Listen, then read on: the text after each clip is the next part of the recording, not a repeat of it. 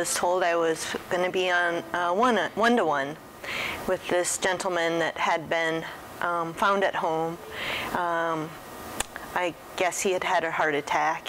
This elderly gentleman was very restless, and he was able to like communicate, and so we kind of got to know each other for the first maybe 2 hours. And he kept saying something about he wanted to go upstairs. And I was like, I don't know what he means by this. And then I just had this burning like desire to find out what is upstairs.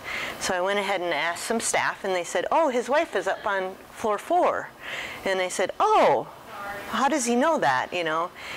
But he just kept on being persistent with that, and I thought, okay, I'm going to take him up there to see his wife. I was told by many staff that that can't happen, and I thought, I'm going to break all these barriers because I don't know why, but inside of me, I feel like I need to do this. We showered and shaved and put on some clothes, and they talked to his wife, and his wife said, okay, he can come visit.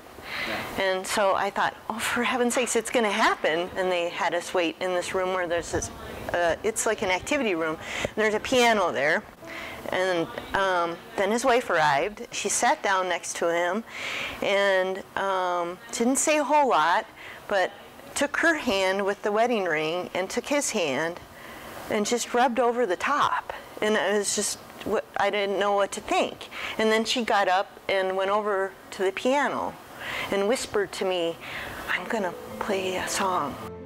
And then in between another couple songs, she came back over and she sat down, and they kind of whispered between each other. His language was impaired to a point where maybe she didn't understand, but they understood on this whole nother level. It was just this beautiful experience that I was watching visual to it, and I was like amazed that I knew to do this, you know, and I was so moved to do it. And they kind of said their goodbyes in their own way. She again took her hand where the wedding ring was and placed it over his hand over, and then they just parted. I took him back down, and he was much more restful that night. One of the nurses said, I want you to, you know, that gentleman that you took care of last night? Well, he died this morning. And it all made sense. It was all like, I listened to what was there, and I was able to do that and just be that person for that couple. I've been a nurse 20 years, and I just bawled. And I thought, oh, I have to listen to that every time. We as nurses are in this intimate spot, which is such an honor. It's an unbelievable honor. And I just thought, that's such a gift.